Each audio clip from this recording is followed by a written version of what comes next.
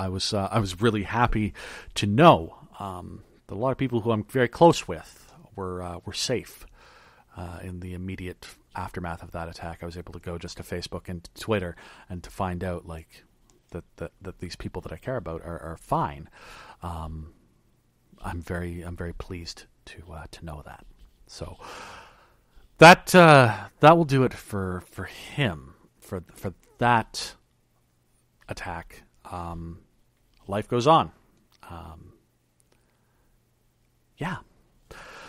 Wanted to talk very, very briefly about that awful shooting that happened down south in a Waffle House in Tennessee. Of course, this one was newsworthy, was interesting due to the young man James Shaw Jr., who pried the rifle from the gunman and stopped it from being a much more deadly attack. I didn't talk about this one on the show prior to now, just simply because it's one in another line of awful gun related deaths, AR-15 related deaths in the United States. Ongoing problems with guns south of the border. So I did want to bring this up just simply because on a serious note, James Shaw Jr. has launched a fundraiser. By Thursday afternoon on GoFundMe, he had raked in $165,000 for the victims of that attack, which is just phenomenal news. Really, really great work. But here's the thing that I wanted to bring this up, because I didn't bring it up because I didn't think it was all that newsworthy of an attack, which is an awful thing to say. A gun attack at just a Waffle House should be a major event. It should be something that everyone is talking about, and it should be something that we remember every single moment of every single day. But of course, there's just like such a. I'm sure that there's been another major deadly gun-related attack since that one that wasn't even covered nationally, wasn't covered internationally, obviously, since I don't know about it. You know, like it's one of those things. But I didn't cover this one on the show because it wasn't. It just wasn't something that I felt was necessary to cover. I feel like if it's covered substantially outside of this, if I don't have an interesting take on it, I'm not going to bring it up. Here's what I'm going to say. How is it that the fact that the guy wasn't wearing any pants, not the thing that we led with? I mean, holy shit. Like, how is it that a nude gunman isn't the first thing that is said on an article about this? Like, I mean, it's a thing of like, there's two things that sell, and that's murder and sex, and this had both. I don't mean to make light of the situation, but it's just like, how is it that I'm learning about this like so much farther away from this awful, don't get me wrong, this awful event? The dude was not wearing pants, which is just a whole new level of weird. Of course, there's a lot being said about who this person was and who this person is. Again, I'm not going to use the gunman's name because there's enough instances of that. The guy is infamous enough. His name is out there enough. A lot of stuff out there saying that he was severely mentally ill, which I think, of course, you have to be in order to do one of these awful attacks. But yeah, no pants. Very, very strange. Of course, like I was saying, a lot of people saying that he was severely mentally ill. He should have had a gun. Blah blah blah blah. So you are saying that there should be limits on who gets a gun. Interesting. That. Okay. Not going to do a full-on interlude here musically. I'm just going to sort of allow some music to sort of play in the background so you know that we're sort of separating these two topics, because I don't want these two topics to be considered the same topic, because they're not, but I do want it to be in the same section of the show, because frankly, I'm lazy in terms of editing, and I mean, if that wasn't obvious by now, I don't know what really is. Professional wrestling. That's right, your favorite section of the show. I know you love it. You get through the vegetables of the of the rest of the show to get to the real dessert, which is me rambling on about pro wrestling. It's what you love. It's what you crave. It's what you absolutely desire. You missed it last week, and I know that you did. It's back this week. It's okay. Everything is all right. We're talking about professional wrestling again. Of course, this week, this past, I guess, Friday, was the greatest Royal Rumble over in Saudi Arabia. I didn't really talk about my thoughts on this show. Honestly, I wasn't that interested in it, to be perfectly frank with you. I wasn't that keen on it going into the show. I watched it. I thought it was okay. It's one of those things where it's like a Royal Rumble match that doesn't really mean anything. Braun Strowman won it, which was, interesting. And there goes a piece of metal. Again, highly, highly, highly professional show here that you've got at the John DeLong Show. I hope that you appreciate the level of professionalism that I bring to this hobby of mine. I think the most interesting thing that came out of this show is that the WWE Universal Championship, it was kind of like assumed that Brock Lesnar was going to lose to Roman Reigns in front of a crowd that is much more interested in keeping kayfabe. The Middle East in general is a little bit more interested in engaging in professional wrestling on a more strict, like, who are the bad guys, who are the good guys sort of way.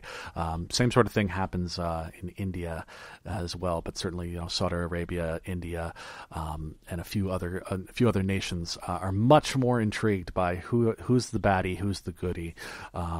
It's kind of the assumption that the reason that Brock Lesnar won at Mania was that Roman Reigns would win the title in front of a much more receptive crowd. You weren't going to have people booing the victory, the big coronation moment for Roman Reigns. But in a weird, strange turn of events, Roman Reigns, it was a cage match. So the idea of cage match, you can either win it like a traditional match with a pinfall or a submission, or you can win it by escaping the cage.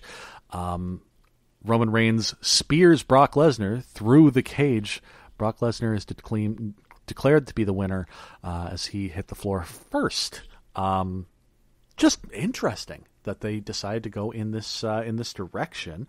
I don't know what this means for the WWE going forward, for how they're booking Raw going forward. I don't know.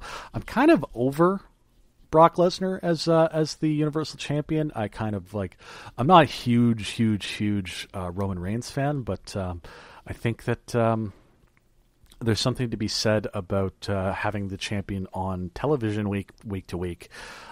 So I'd kind of be happier if Brock Lesnar would lose the strap to somebody. If it's not Roman Reigns, then somebody else, and just have the actual championship be on television on a week-to-week basis. That's really all that I wanted to talk about the show itself. What I do want to say is that I'm not 100% comfortable with the WWE partnering with the Kingdom of Saudi Arabia for these sorts of shows. Giving them a show is one thing, making it become a major pay-per-view event. With the title of the greatest Royal Rumble. The Royal Rumble is a thing that you do before WrestleMania. I'm sorry, it just is. Like, they could have just called it like a Royal Rumble style match and I would have been happier, but whatever, it is what it is. I'm not entirely comfortable with it becoming a major event on the WWE calendar. I don't know if they're planning on doing more of these in the future. I don't know. Like, to me though, like, for a company that's been so interested in promoting their women's division, to house a show where the women's division can't even be represented legally is frustrating, to say the least. I think that the WWE, I understand from like a purely corporate, capitalistic viewpoint that, here's an opportunity to make a cool $200 million. I get it. I'm still not comfortable with it though. Like on a personal sort of moral level, it just doesn't feel good. So I don't know. I don't know. I don't know. We're gonna do that section of the show right now where I'm just sort of throwing the last little bits and pieces of things against the wall. Last topics. The last pieces of interest that I want to discuss as we're coming towards the last few minutes of the show. Congratulations to The Simpsons, who have now surpassed Gunsmoke as the longest scripted television show in history. The most episodes of a scripted television show in history. They've surpassed Gunsmoke this past weekend with their 636th episode. So, yeah, The Simpsons, longest ever television show in history in terms of being the longest running scripted television series ever. So congratulations to The Simpsons. I mean, there's going to come a day where I'm going to watch all of these episodes that I've never seen before. It's weird. Like it's kind of scary because it's going back to something that you love, of course, and you've got all these nostalgic feelings for, but you just don't know what to do with yourself. Anyhow, moving on. Is it just me, or is it one of those things where you think that you've hit bottom with this president, and suddenly he does something even fucking stupider? Congratulations to Donald Trump for actually officially implicating himself as having an affair with Stormy Daniels, saying that his lawyer, Michael Cohen, actually represented him, and so he knew about the payoff to keep Stormy Daniels quiet through an NDA. So it's sort of implicitly admitting to the fact that he had an affair with Stormy Daniels. Good job, Donald. I don't understand how there isn't some kind of the guy just doesn't have a filter. It's intriguing. If nothing else, it's terrifying, but you think that you've hit bottom with this guy, and then suddenly he is admitted implicitly to having an affair with a porn star. Which, hey, whatever. If you're Donald Trump, you're probably pretty proud of that, all said, and you're kind of a little bit annoyed that you haven't been able to say anything about it. Oh my goodness. Also, I love the fact that he's floated a softball by the Fox and Friends hosts. What did you get your wife? And he said, I got her a very nice card. It was like he's on the show on Melania's birthday. They asked him, what did you get your wife?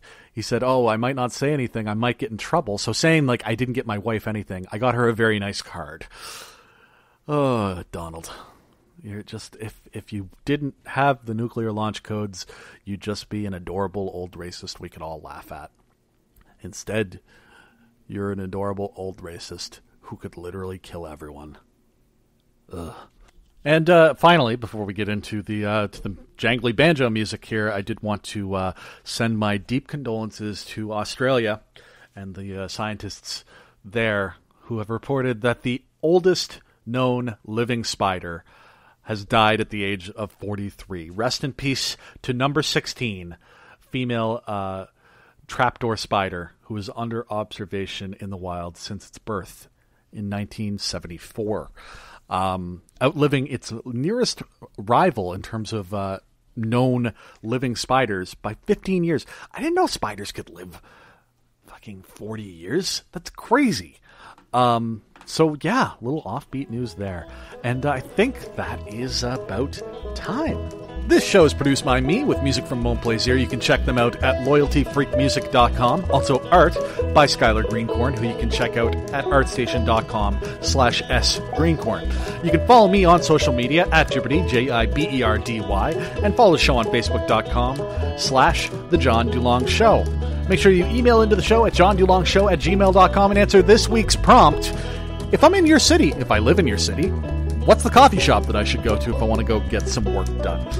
You can find the show in all the normal podcast places or by going to johndulong.com, and if you could, rate and review, as that helps to get more folks listening to the show. If you want to support the show, you can go to johndulong.com/Patreon, where you can get a number of great rewards, starting at just $1. Of course, those rewards start this week. We have a couple of people who have donated to the show, and the reward